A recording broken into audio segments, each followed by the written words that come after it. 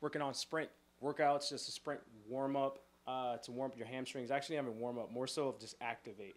So Jay's in the middle of the season here. We're gonna go through some RDLs and some stuff for his hamstrings, just keeping them primed and activated. What we're doing here is we have our weighted here 235s, but we have a light bar. It's a spinning bar.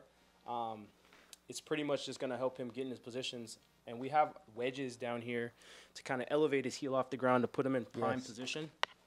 All right, it's not very high, but it's going to put him on the ball of his foot. So being on the ball of his foot, it's going to help him put him in the prime position for him to sprint. We don't really run on our heels. We don't run too much on our toes, but we do use the ball of our feet. So let's go ahead and pull this up for us. Nice, getting in deep flexion. Yep. So I'm going to lift this up and focus on just pushing my hips outward and then leaning down slowly, getting that full range, coming up quick. And also, too, just keep a constant activation of your glutes, even eccentric and activating it, too. Nice, yes, sir. Let's get 10 there. We're going to 3 sets of 10 there. Yes, sir. Roll that left ankle out, so push out on that knee. Just like push out on it, right? So don't let it roll in, kind of push out on that knee here, putting force to the outsides of your hips. Yes, sir.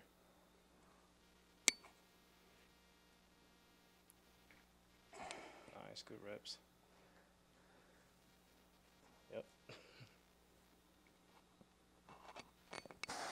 Nice. The coolest part about this exercise, though, is like most of the time we think hamstrings are skipped in certain situations, but posterior chain does a lot for you, right? Your glutes to your hamstrings do a lot, and people are either front side quad dominant or backside posterior dominant. So being posterior dominant plays very well with sprinting and being very athletic. Quad dominance is deceleration and stationary movements. So just a matter of knowing what you are dominant-wise and knowing what to work on, for sure. All right, let's superset this.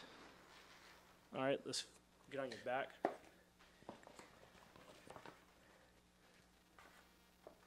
All right, so we're going to work on our hamstrings. Again, we're going to superset these two. We're going to use the band here. We're going to allow Jay to support himself with a hamstring contraction. So the hamstring will be in a contracted position here. Let's go ahead and higher that right knee up. All right, now lift your hips off the ground. All right, lifting the hips off the ground, he's using his posterior chain, his hamstrings in this space here. We're going to get a nice cycle of that right leg and then connect and contact the band, and then we're going to duplicate that on the left too. So it's slow. Nice. There you go, nice and slow. Reps for yo. Nice and slow. Yep, and try to get your hips higher. Yep. Trying to get that full range of motion, simulating when I run. Nice.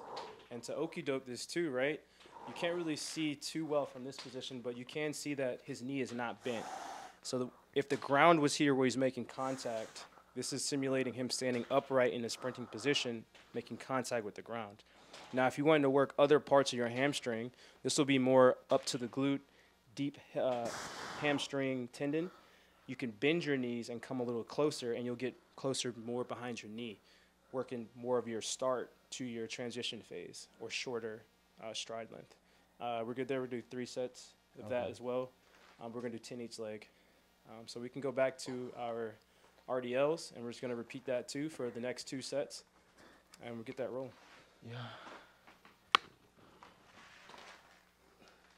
For instance, like if we're talking about running, you have aerobic exercises, something you can do over a longer period of time, and you have aerobic exercise, or anaerobic exercise would be like a shorter period of time. So if you're worrying about sprint endurance, you want to increase how much or how long you can run at your anaerobic energy system. That's the energy system where you're running.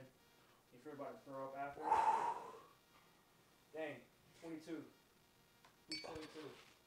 Who's running 22? All right, let me tell you about me. I ran 20.6. Ran 20.6. I ran 10:21. I played in the NFL for 7 years. I didn't even choose track. Track's a 4-man sport. No offense to track. I made a lot more money playing football, running fast on the field. I'm gonna make more money in track than he made in football. Watch this. I'll take that bet. As a coach too, like I challenge you to that. Okay. I challenge you to that. Let's make it. I would love that. If anything, I would love for you to accomplish that. I'm gonna be honest. That's humbly speaking, passing the torch. So. I'll sit here. Alright. Scoot back just a little bit. Move that. Yeah, and then scoot back. And then try to get perfect. Yep. Right here. Yep. So I'm gonna try to go for 10 seconds. Actually 9 seconds.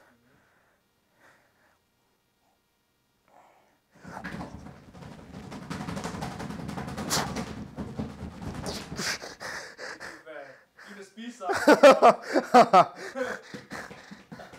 How was that? That was good. So like, what you want to work on too is keeping stability. Like you still want to have control when you're doing it.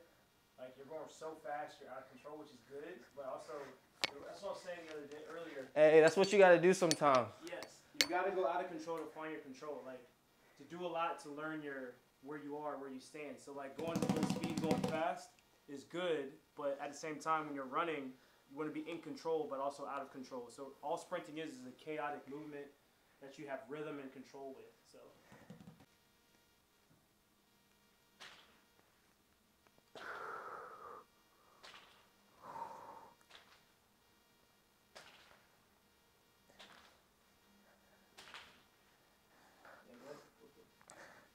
I'm gonna show you what that fast twitch looked like. That real lightning speed. Oh shit. Wait. I'm gonna do another retake. I'm gonna lift a bit higher too. Wait, I'm gonna get some water before I do it again. Watch this. I'm gonna go ham on it. I'm gonna show y'all what that fast twitch look like when you unlock that beast in you.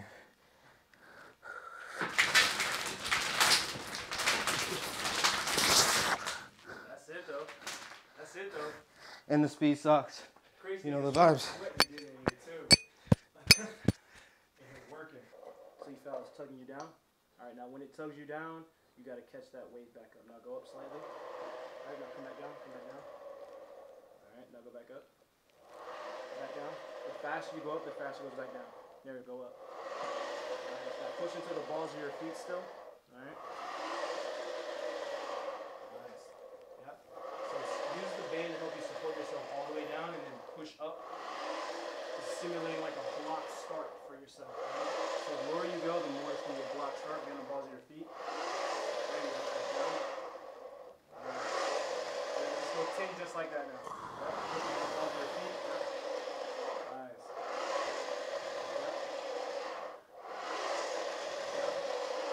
So pushing your knees out. So knees out. 7. Knees out. 8. 9. Sir. Just to stay in this too. Let's just go through our next workout. Alright, so sorry you're pushing up now. Wait. Let's go. Keep going. You can keep going. Next one. Come on. What's the next Now, one? when you push up, push through this left foot up and drive your right knee forward. Wait. So it'll be an up. You about to die? You about to die already? Come on. This right I just here want to make sure I'm doing it right. You will. So what you're going to do is you're going to go down. You're going to go down, and then you're up. Single-legged. All right? I survived. I'm trying to survive the rain. You did? That was like one thing. All right, so when you go back down now, you're going to come down. So it'll be a down to an up. Down to an up. All right? Be gentle, too, because you're just working through the motion. It doesn't have to be real fast. It doesn't have to be forceful. These are just full range of motion. All right, working full range of motion, creating strength in those lower depths, and pushing through using your glutes, and also activating the hip flexor strength, as in you're applying this to running, right? So when you're running on like a single leg, it's not double leg like this, so applying single leg gives you usefulness for a track running, right? Okay. So back down, here, ready, come back down, keep going. All right, using the band. All right, so let's go left leg down, right knee up. There you go. Like that? Back down, yep. Yep, now catch the weight back down too. Just like the double leg, but this time single. Alright, ready, go. Yep, feel the rhythm, go. Alright, alternate. So right up, right up. Be gentle with it. Yep. So you step straight up, step with your foot out front. Alright. You see how awkward your rhythm is right now? Catch your rhythm. Yeah, it's like by the time I'm Yep. That's already up, it's already going down. Yep. So you gotta lower yourself back down. Think about when you're running. Quick, quick, quick, quick, quick, quick, quick. So when you're on your way up, you gotta be on your way back down, just as you're cycling running too. Alright? So pushing through your glute and just finding that rhythm is gonna help you through this. Okay. 1 second. Go ahead now. Find your rhythm. Alright, ready? Push it up. You don't have to go up as high. Alright? Just remember that. Each one push through these depths with isolated single leg. Ready, go. Let's go. Right now. That's it. Push.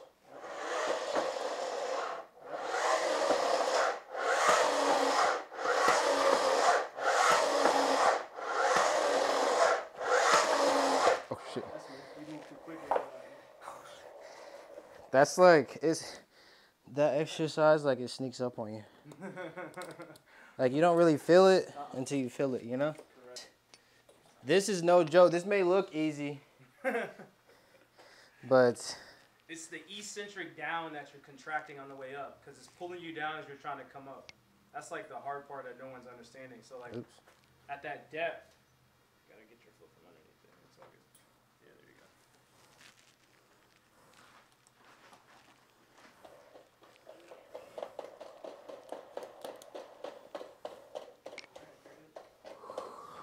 Go. Don't push so hard. One leg at a time or two legs? Let's go 2 legs. Let's go 10, 2 legs.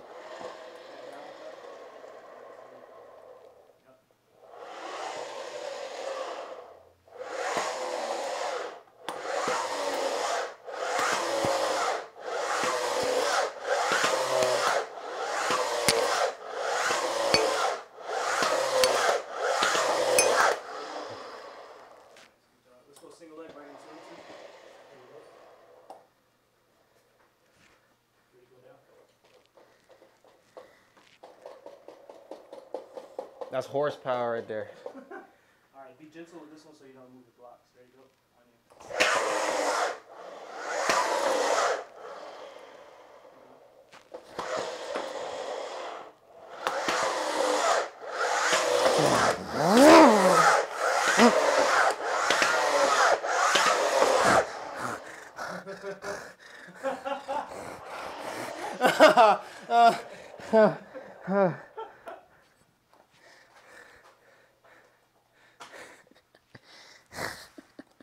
I can't.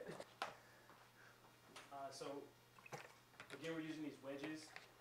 The wedges just put your foot in position. So when we're sprinting, we don't have heel contact. So doing lifts that put your foot in position and create strength without having heel contact. So with the wedge, we can apply force straight down to the ball of the foot and not through your heel. All right, and also still have stability. So let's go ahead and put your right foot to the front one. All right, let's pick that right dumbbell up in your left one. You can squat down here and get it. But I really want you to squat down, pick those up, and take it straight back up.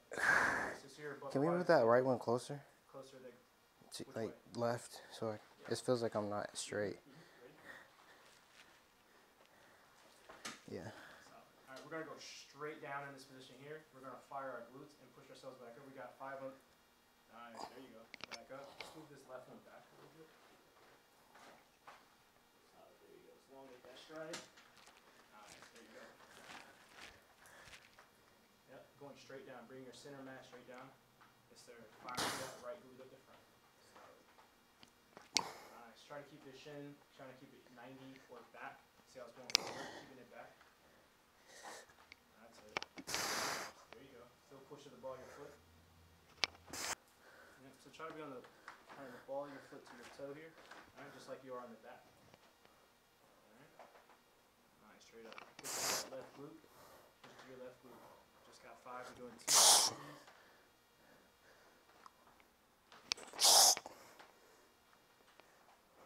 Nice. Shin angle here, keeping that 90.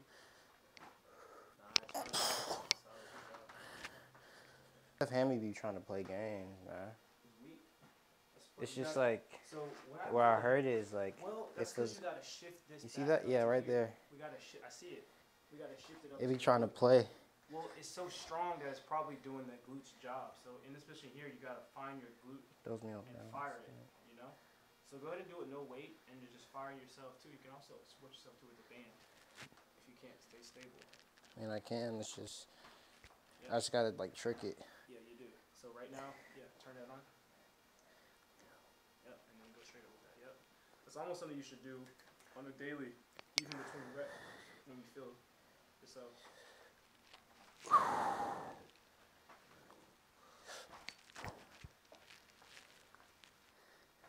Nice. You see your shin angle? Make sure it's try to be 90. Otherwise, it's going to shift to the front. Like so basically lean back. Yeah, lean back and bring yourself down. That's how you get your glute in. And if you need more space, move that left foot back further. My hip. Move that left foot back further. I need to still work on that. So I don't want it to tweak again. Back up, back up, back up. Like this. So go straight down and push up with your glute. Which hip? Left. Yep. Straight down with your glute. Back up with that right foot. See? That's it. Where do you feel it at? Front side hip flexor? Right here. That's actually probably a good thing.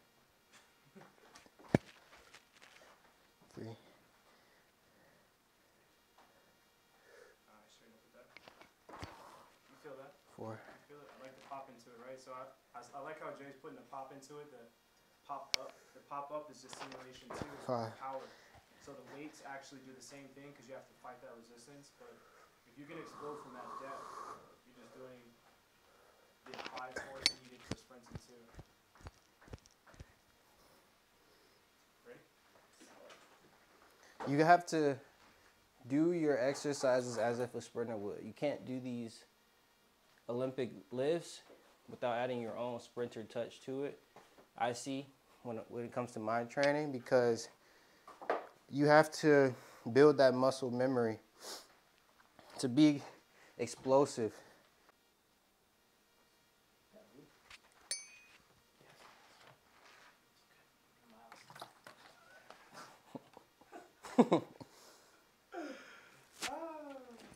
Yeah, take that band down with you. So what I'm gonna do is I'm just gonna hold your leg go down. You can go down if you need to. See how you feel before we Wait, get my knee on.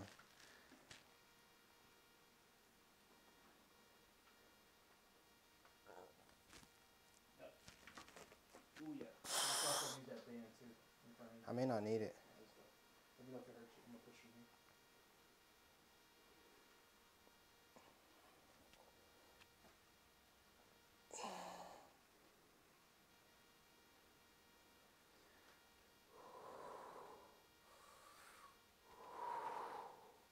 Good job. Good reps. And good bilateral, unilateral unison too of your hamstrings, right? I can definitely see your left one has a little bit of scarring. You feel it? What do you feel it? It's a good feeling. Is it a good feeling? It should feel activated?